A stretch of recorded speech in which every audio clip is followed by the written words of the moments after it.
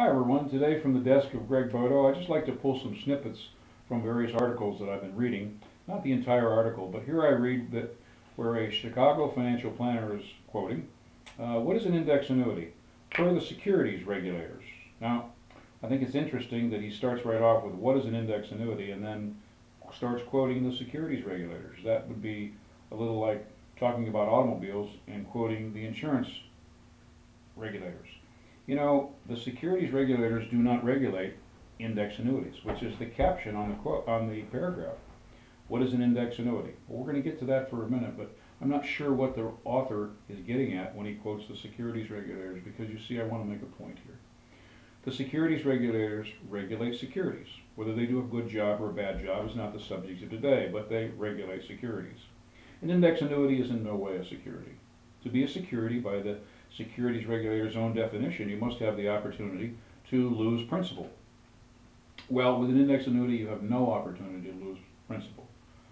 In fact, an index annuity is regulated by the insurance regulators by each state, which means you have, I believe, closer regulation by a state regulating its own state's activities rather than a national regulator monitoring the activities of the entire nation. But that's just my point of view. But getting back to what is an index annuity, an index annuity is a product that the consumer can participate in the increase in value by credited interest as a result of some market index going up. Let's pick the S&P 500. But since your money is not invested in the S&P 500, then you have no opportunity for your value to go down, as it would be if it was invested in the S&P 500. The author of this particular article that I'm going from then summarized by saying, so an index annuity gives you more risk, but more potential return than a fixed annuity. Well, an index annuity doesn't give you any risk, but yes, it does give you more potential return than a fixed annuity. And then he goes on to talk about the increased risk or potential return of a variable annuity in the same sentence. I'm sorry, I don't understand this. That's like talking about Fords and Chevrolets and Mack trucks all in the same sentence. Although they are forms of transportation, they're really mixing apples and oranges, and this author has done a very good job of confusing the subject that he's trying to clarify. Index annuities have less market risk than variable annuities. Well, again, that's confusing because index annuities have no market risk, so it's hard to have less risk than no market risk.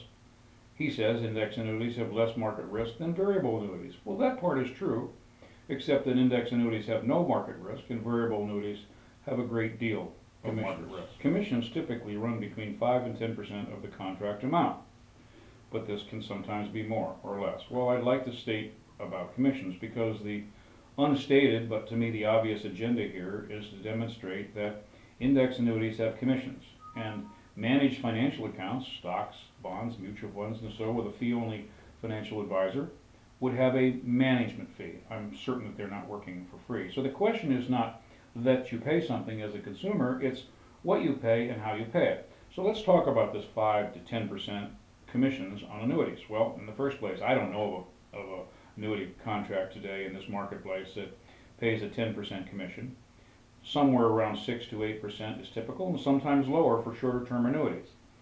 But the point that's trying to be made here is that there is some untoward or unclean agenda in recommending an annuity product for a high commission, rather than recommending a managed fee-only account where the consumer pays only a fee.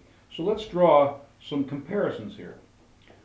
I've taken the opportunity to illustrate a $100,000 investment just as a case in point. The illustrated growth is 5%. Well, I assume someone has put their money to be managed with a financial advisor that charges a fee for the opportunity to have increased growth and value, so I've given the example the benefit of the doubt. So the $100,000 value at 5% return over 10 years grows to a value of $142,000, a conservative example. Except here's where the plot thickens, because the management fee is 1% a year. So the management fee is $1,000 in the first year, and the management fee is $1,400 in the 10th year, and the cumulative management fee over that period of time is $12,000. Now let's go back to the author's original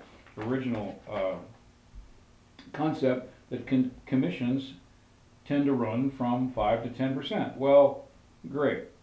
if we could say the commissions run at 6% on the typical index annuity, which is about right, then the commission would have been 6%, but the fee-only financial advisor actually earned 12%.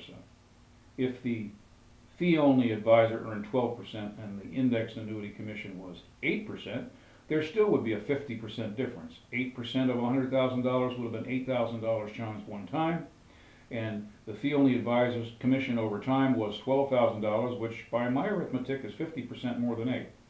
My point is, oftentimes the fee-only world tries to make a point that a financial advisor can be motivated to sell an index annuity for higher commission. In fact, it's not higher commission at all. It's lower commission. That doesn't even consider the advantage of receiving a bonus for an index annuity that the fee-only manager can't possibly offer, and finally, that the index annuity should never be compared to a fee-only managed product, because the fee-only managed product has risk of loss.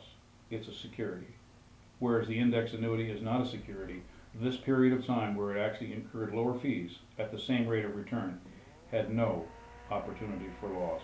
I'm quoting now from another wealth management newsletter, which I was dated Monday, November 28th, and it starts off with, think twice about an index annuity. And then it makes the same 3 bullet points always that comes out in the news, but they're oftentimes distorted. Let me give you an example. Bullet point number 1, high commissions up to 90%. Well, we dispelled that just a few minutes ago.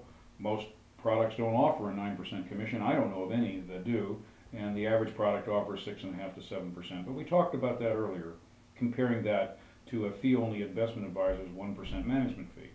Then the next bullet point is surrender fees, as high as 20%. But it doesn't say surrender fees as low as 4%, does it? Surrender fees as high as 20%. I only know of one financial product in the marketplace that charges a 20% surrender fee in any year. However, what's not being told here, as Paul Harvey used to say, the rest of the story, is the same financial product offers the consumer a 10% bonus on the way in first year, which they are totally vested in. So, if you do the arithmetic on a $100,000 investment, if you offer a product of $100,000 which garners a 10% bonus, you now have $110,000. And if you charge a penalty in the first year of 20%, well, after all, 10% of that 20% was not your money, it was a gift. I'm not saying there's a right or a wrong here. I'm saying that the bullet points are highly distorted with only half the facts. And finally it says product complexity that makes it tough for anyone to know what they're buying. Well, my goodness. If somebody understands what they're buying in a brokerage account or manage money with stocks, bonds, and cash over a period of time, like say through 2008, I wonder how many of those consumer clients actually understood what they were buying. My point really is not to be totally on one side or totally the other. My point is suitability. If suitability for my client is for them to have a certain percentage of their assets or all of their manageable assets in the stock market in a traditional fee-only managed account, we can do that. However, most of my clients being 65 and older, as I'm 65, I would say I bring the average age of our client down at this firm. But with most of our clients being older, they don't have the time to make the money back if they have another loss. So, back to suitability. How much of their money is appropriate to be in a comparative brokerage account with stocks, bonds, and cash, and the attendant risk, the increase opportunity and the decrease opportunity? Because you see, in stocks, bonds, and cash, they have the opportunity for all of the increase in the market and the opportunity for all of the decrease in the market. Suitability. With an index annuity, they have the opportunity for some of the increase in market, limited by a cap, but none of the decrease in the market.